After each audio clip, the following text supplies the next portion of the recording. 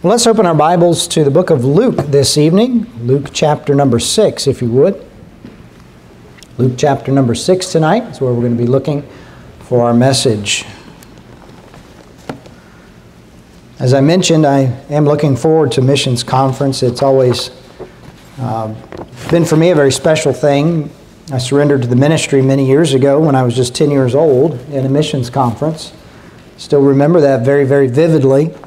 I can take you to this day to the spot where I knelt at the front of the auditorium and felt like the Lord was calling me to do something with my life for Him, and something in the long lines of missions, I thought at the time. And I remember praying, and for me, I remember as a 10-year-old boy going home, I had to figure out right then where the Lord wanted me to be a missionary. And so I did what all 10-year-old boys do, and in 1993, I pulled down the Encyclopedia Britannica that we had and started looking through the maps and tried to find a place I'd never heard of before, and I found this place called Togo, West Africa.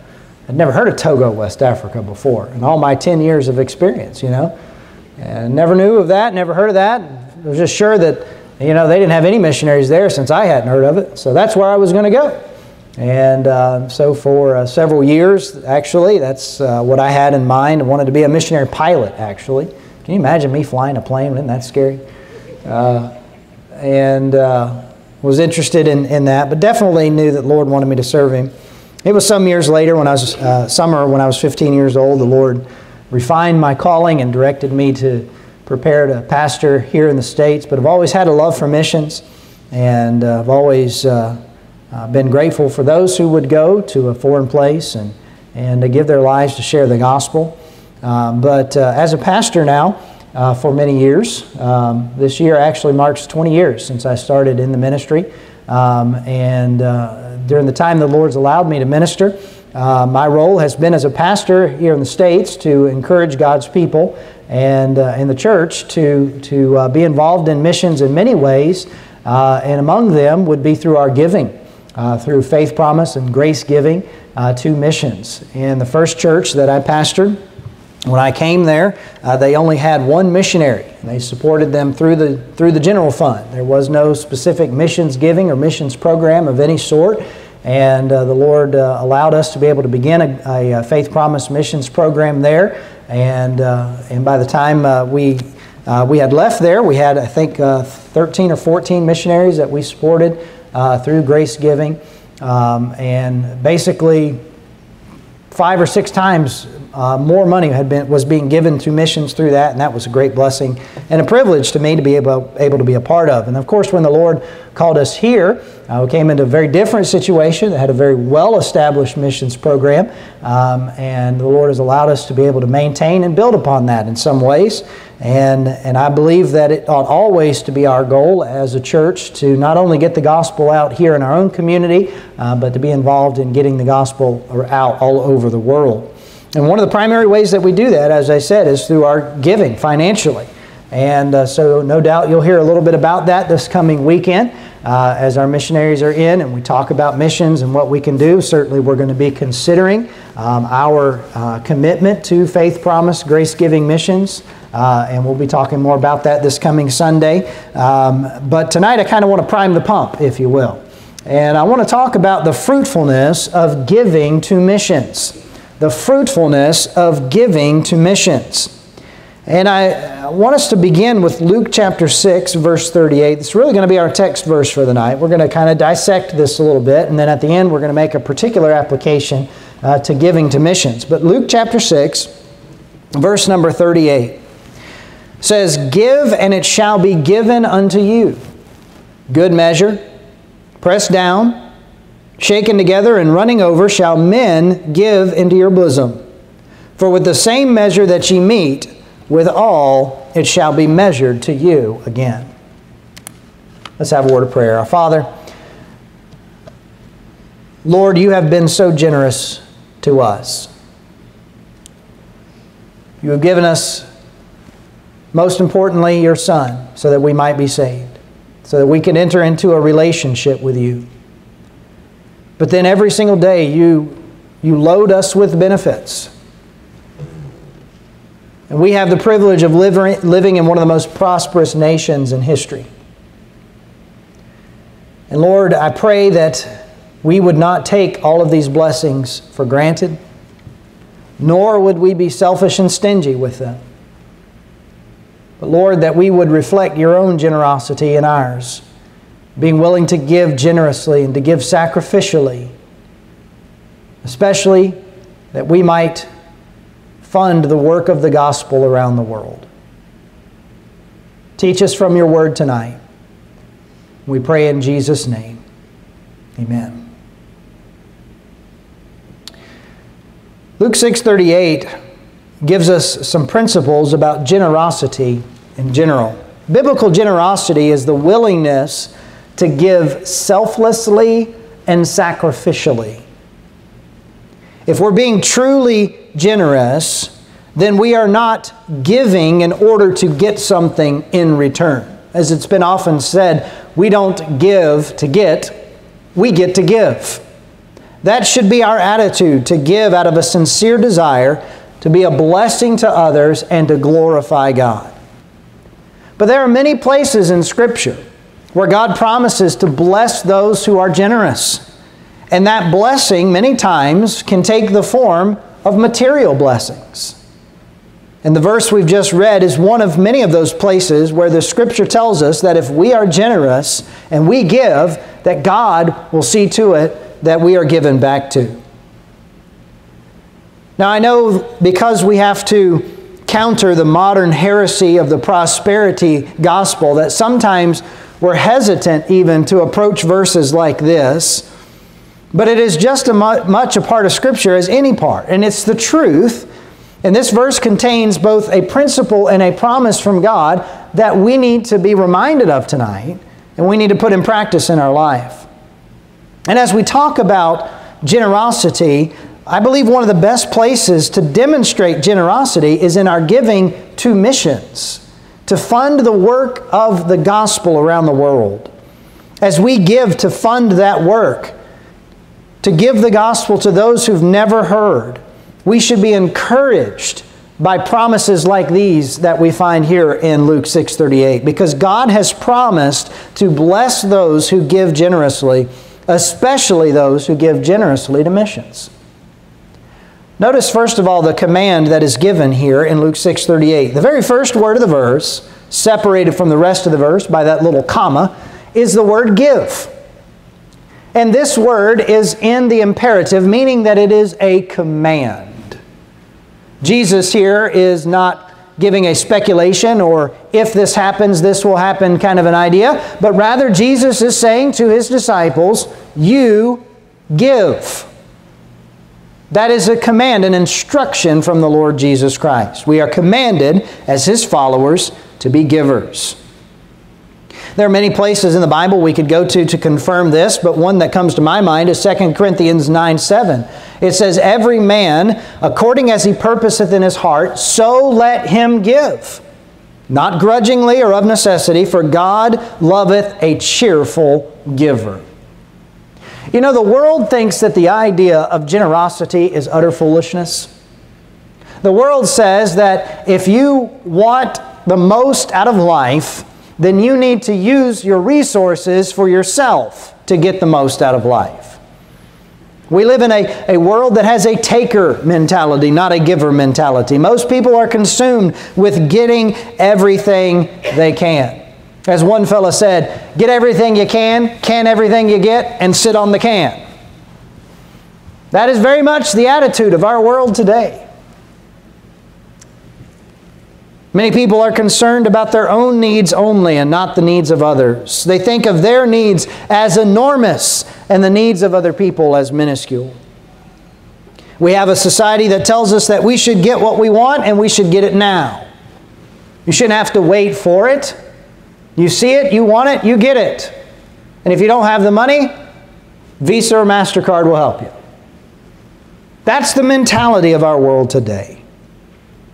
The result of this taker mentality is discontentment all around us. Our modern marketing is all driven by an intention to make you discontent with what you have.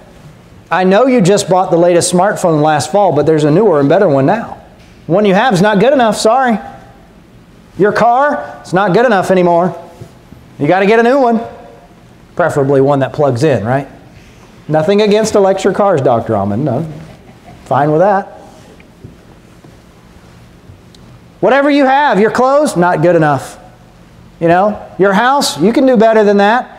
And all of our society seems to be telling us that what we have isn't good enough. So we need to use what resources we have to get bigger and better resources, and we get caught in this big giant rat race that's nothing more than a huge source of frustration because it never satisfies. People are incontent, and thus they are ungrateful for what they do have. And so they try to accumulate more and more stuff to kind of soothe the irritation of their ingratitude and their discontent. We live in a culture here in America that's literally addicted to stuff. You ever thought about this? How much stuff we have? My family has moved a number of times. I've lost track at the moment. I can't tell you exactly how many times that we've moved. Lane, is it 9 times since we've been married? Something like that. Ish. And every time we move, I have the same question. Where did all this junk come from? It's like it just appears out of nowhere. We have stuffitis, right? And you know, the American way to do it now is you buy a house with a big garage, and then you cram the garage full of junk and park your expensive car outside in the driveway. And then you rent a storage building because you can't fit all your junk in your garage.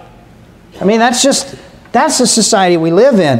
And in this kind of a society, it's easy for us to be consumed with the taker mentality instead of obeying God's command to give, to be generous.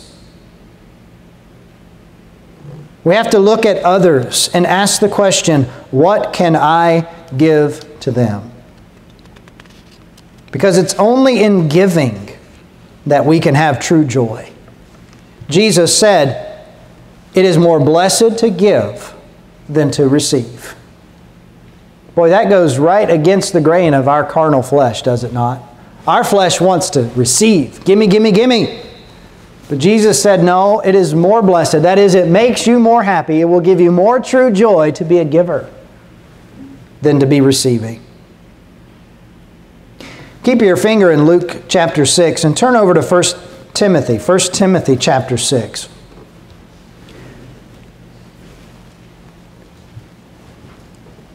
Part of our problem is we need to reset our mindset about giving. What it is that we're actually doing when we give. Because if we have an earthly mindset, if we're just looking at to whom we're giving, we may think, well, that person's not worthy of my gift. That cause is not worthy of my gift. But when we have an upward perspective, and we view our giving not as just giving to that individual, but giving to the Lord through that individual, it changes things. 1 Timothy 6, notice verses 17 through 19. Charge them that are rich in this world, that they be not high-minded, nor trust in uncertain riches, but in the living God, who giveth us richly all things to enjoy. That they do good, that they be rich in good works, ready to distribute, willing to communicate, laying up in store for themselves a good foundation against the time to come, that they may lay hold on eternal life. Now, what I want to point out to you from these verses, and that in the context of giving monetarily, which is what verse 18 is talking about when it says ready to distribute and willing to communicate. It's talking about giving money. It's talking about those who are rich in this world, which, by the way, most of us, if not all of us in this room, fall into the category of rich in this world. I'm just talking about purely from the statistics. If you look at what we own and what we have, what we possess as Americans versus the rest of the world, we are wealthy. We are wealthy. And it's talking about giving monetarily. It says in verse number 19 that if you do that, you are laying up in store for yourself a good foundation against the time to come, that you may lay hold on eternal life. Giving of your money can be an investment in eternity if it is given with the right heart, for the right purpose. Jesus said in Matthew chapter 6, "Lay not up for yourselves treasures in heaven, where moth and rust doth corrupt, and where thieves break through and steal. But lay up for yourselves treasures in heaven, where neither moth nor rust doth corrupt, and where thieves do not break through and steal." We're not supposed to lay up treasures on earth. We are supposed to lay up for ourselves treasures in heaven. Well, how do we do that? Well, we invest things the same way you lay up treasures here. You invest. There are many things that we can invest. We can invest our time. We can invest our talents. We can invest our energy. But certainly we do and we should invest our money, not only as a good steward here on earth, but in eternal things as well. We are commanded to give. And there's an irony in Scripture about giving, an irony that the world doesn't understand. In fact, they think it's foolish. And it's this: according to the Bible, the more you give, the more you have. Now that doesn't compute to the mathematically. You know, when you were in elementary school learning your, basic arithmetic, you probably had a word problem like this. Johnny has 3 apples.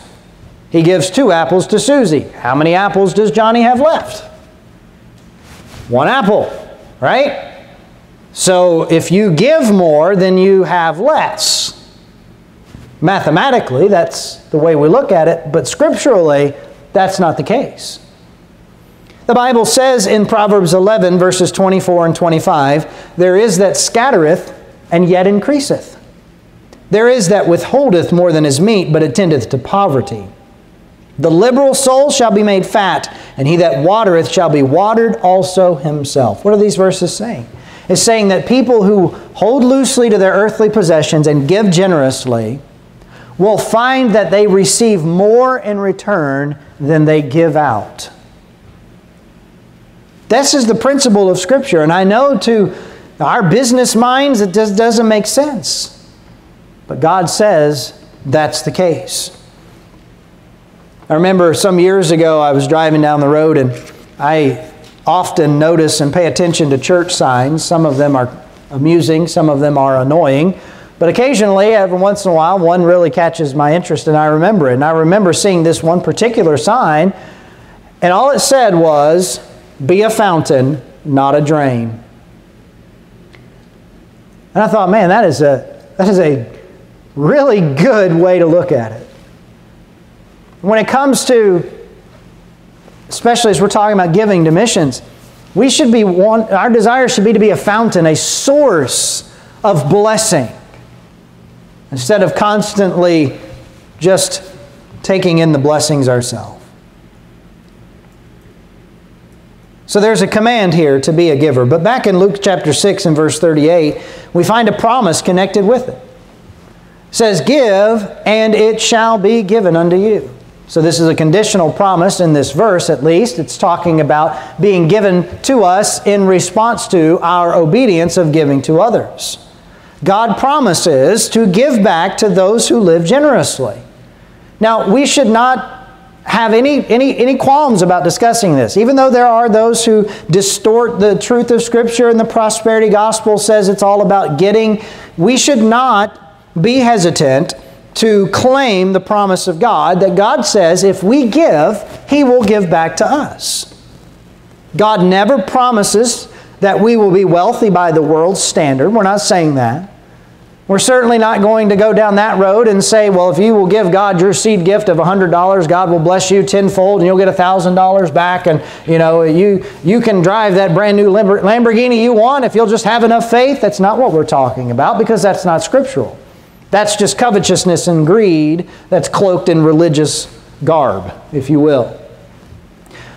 But the clear promise of Scripture is that if we give generously, God will give back to us. What that means is that God says we will always have enough, and often more than enough. Some other places in Scripture where this principle is given, such as Deuteronomy 15 and verse 10, "Thou shalt surely give him, and thine heart shall not be grieved when thou givest unto him, because that for this thing the Lord thy God shall bless thee in all thy works, and in all that thou puttest thine hand unto. You know what that verse is saying? God is saying we need to give generously to those who are in need, and we ought not begrudge that. We ought not be grieved by that, because when we do that, it says that God will bless us in our works and all that we put our hand to. Proverbs 3 verses 9 and 10 says, Honor the Lord with thy substance and with the firstfruits of all thine increase. So shall thy barns be filled with plenty, and thy presses shall burst out with new wine. This is how this irony of Scripture works. That if you give more, you have more. It's because if you're giving with the right heart and for the right reason, God gives back to you way more than you would have ever had you hoarded everything for yourself. That doesn't compute with the world system. And listen, even Dave Ramsey doesn't have a calculator that can show you what kind of return on investment you get for investing in eternity. Look, I'm thankful for the Christian financial gurus, but I've listened to a lot of them and I've read a lot of them, and there seems to be a lack of emphasis and many times on the willingness to give generously. And I think we need to emphasize that. Because we cannot calculate it and because we can't figure out on paper how this works, oftentimes we're stingy instead of generous. You know, when you hold on to something, you can count that. You can say, I've got this much. And if something goes out and comes back in, you can count it as it goes. But there are ways that God blesses us that you and I cannot quantify. We can't count it in dollars and cents. But still, we like to be like Scrooge, you know. We like to hoard it. We like to hold on to it. We like to count it. We like to know it's there. But it never really brings us any happiness because we always want more. J.D. Rockefeller, who was one of the wealthiest men of his day, was asked one time how much more wealth he wanted, and his answer was simply a little more. A little more. Because that's what money does. It leaves you wanting a little more. It's never going to be enough. Solomon, one of the wealthiest men that ever lived, one of the wisest man of his day, one of the wisest men perhaps other than the Lord Jesus Christ, the wisest man. And you know what he found out about money? The more you have to worry about. It didn't satisfy. It was vanity, just like all of his other ways that he was searching for happiness here in this world. He found out it was just vain.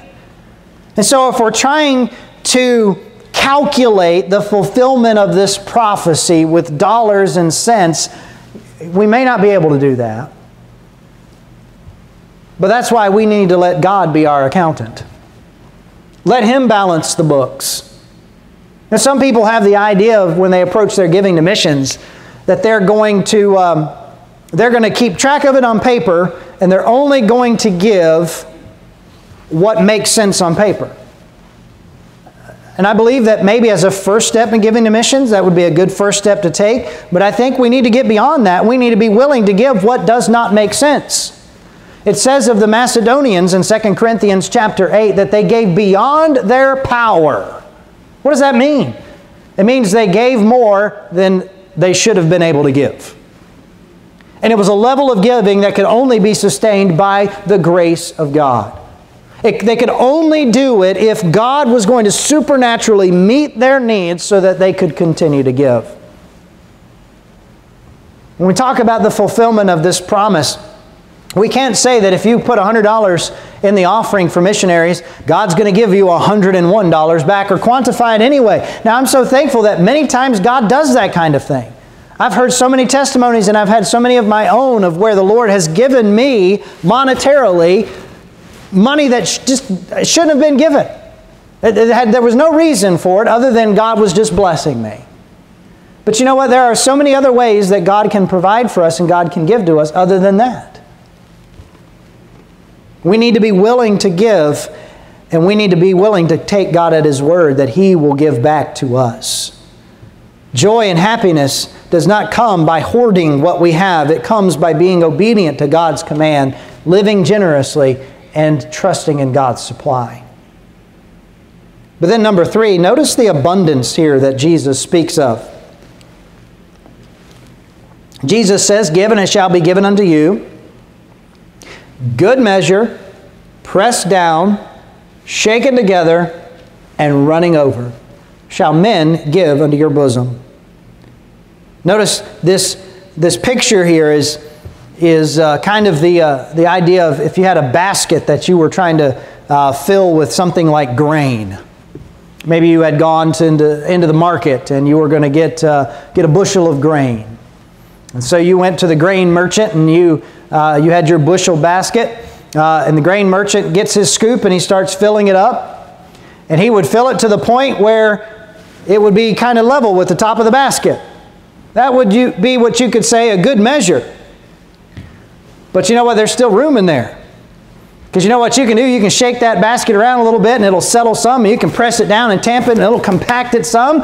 And you know what? Now you got room for more. And so he can scoop some more on there. And if you are a frugal person and you want your money's worth, you're going to make sure that he fills it until there's absolutely no more room for anything else because everything's just running over the side. That's the picture here that Jesus uses to describe how God will give back to us. Not just a little bit, but as much as we can hold. Not just enough, more than enough. And isn't it interesting that it says that this will be done through other men? Shall men give unto your bosom? Through the generosity of others, God will repay you for your generosity.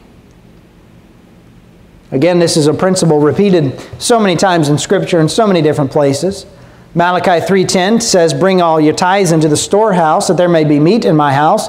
And prove me now herewith, saith the Lord of hosts, if I will not open you the windows of heaven and pour you out a blessing, that there shall not be room enough to receive it.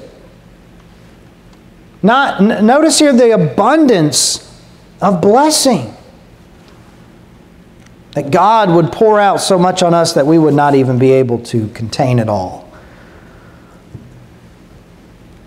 You know, part of living a generous life is recognizing that everything we have comes from God anyway. And we're just stewards of it for a little while, and so we ought to give as He wants us to. But then also continually recognizing that everything that we receive comes from the Lord. Every good gift and every perfect gift cometh from above, cometh down from the Father of lights, with whom is no variableness, neither shadow of turning. So God promises an abundant blessing for those who obey His command to give. Sometimes it comes in the form of prosperity where things are added to us. But then there's another way that God prospers us and provides for us, and that is through prevention. Malachi 3:11 goes on to mention that when it says, I will rebuke the devourer for your sakes and shall not destroy the fruits of your ground. And that is a provision and a blessing that we can't measure. How can you measure what you might have lost if you hadn't obeyed? You can't measure that.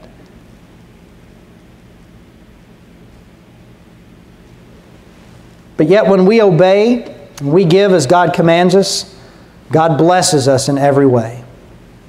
God wants to bless you. I believe God wants to bless us materially even. But we have to be obedient in order to receive that blessing. Jeremiah 5:25 says, your iniquities have turned away these things, and your sins have withholden good things from you. If we simply obey God, God will abundantly bless us. And then finally from Luke 6:38, notice the principle here. The verse concludes, for with the same measure that ye mete, withal it shall be measured to you again. The word mete there, M-E-T-E, means give out. So basically it's saying that however generous you are is how generous others will be with you. How much generosity you receive will be proportionate to the generosity that you show. Turn over to 2 Corinthians chapter 9 for just a second as we look at this passage here where Paul is talking to a group of believers, the Corinthian church, who had made a commitment to give an offering to some needy believers down in Jerusalem and had not kept their commitment yet. He's encouraging them to give. He uses the example of the Macedonian believers who in their great poverty and their trial of affliction, they gave generously, gave beyond their power. And he's encouraging the Corinthians now to follow through, to prove their love, and give as they said they would give. And in this context, he says in 2 Corinthians 9:6, "But this I say, he which soweth sparingly shall reap also sparingly." I found something out as I've been gardening for a few years now. As a general rule, the more I plant, the more I get.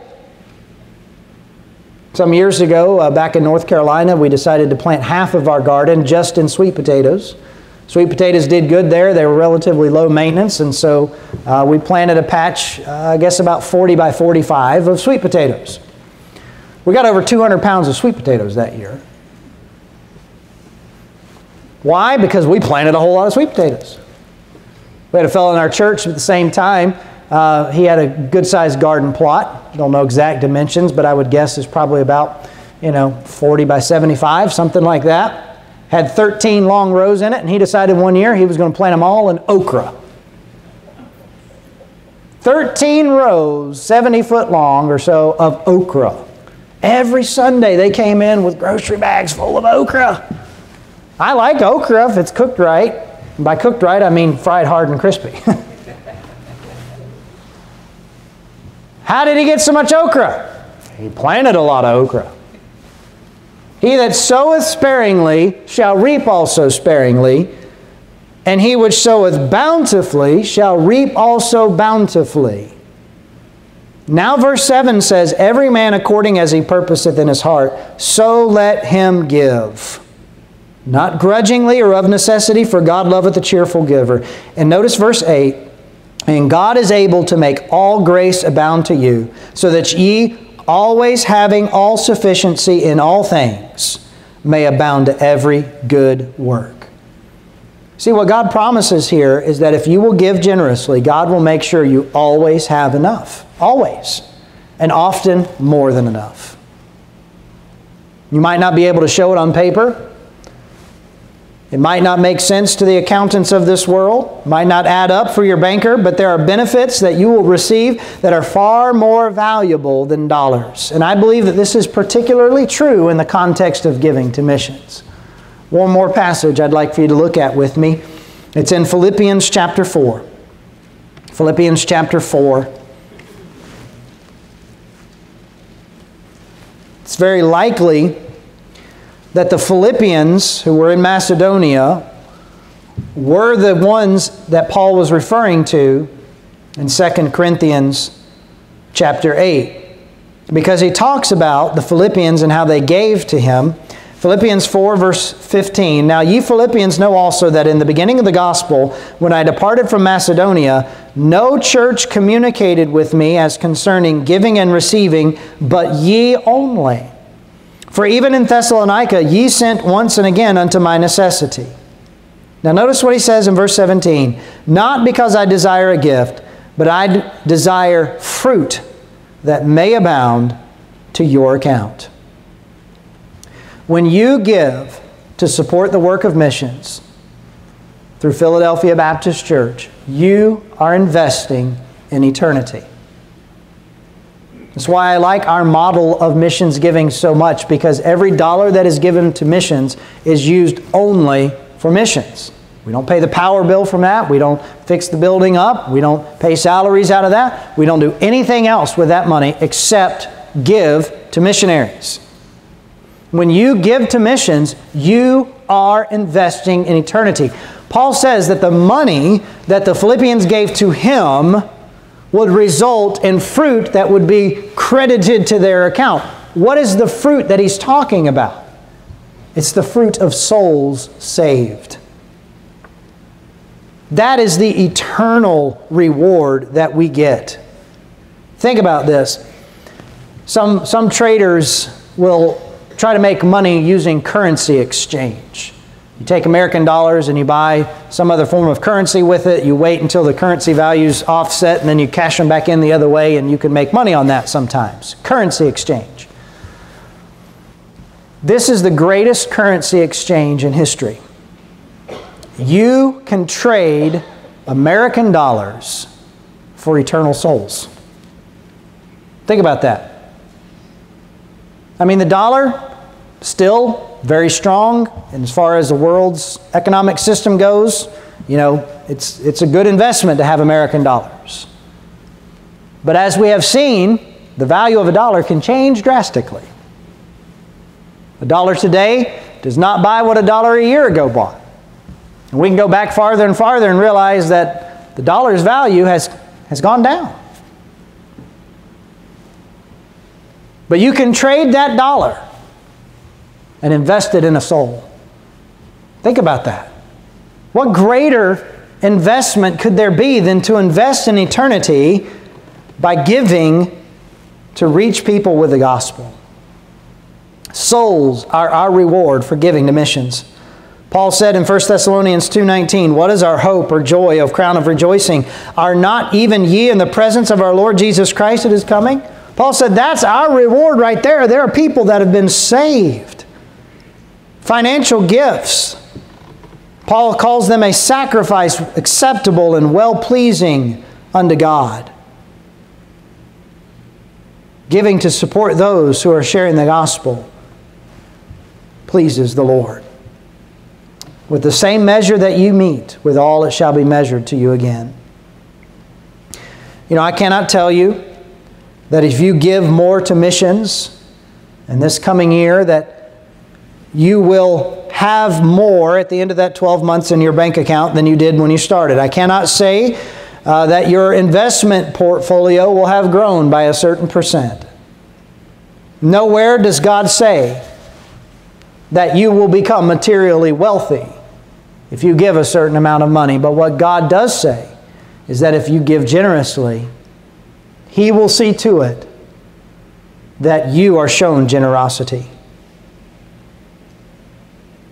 On the other hand, if you are stingy and selfish and you hoard what God has given you, what you will find is nothing more than continual discontentment, dissatisfaction, and a consuming desire to want more and more. God says if you give, that you will always have enough and often more than enough. And there is no better guarantee than God's guarantee.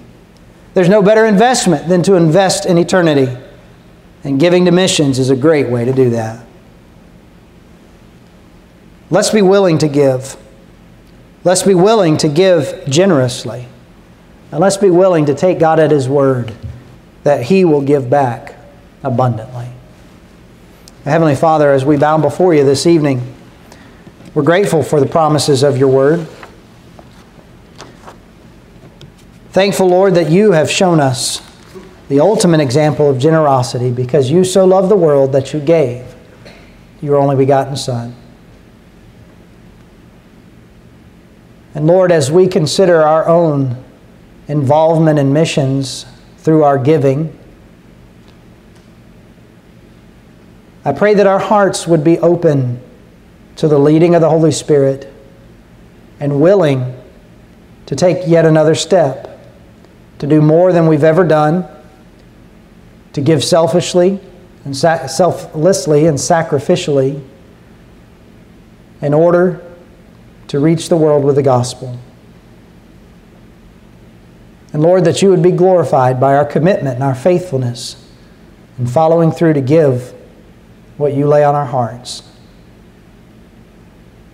I pray that the missions program of Philadelphia Baptist Church would continue to thrive.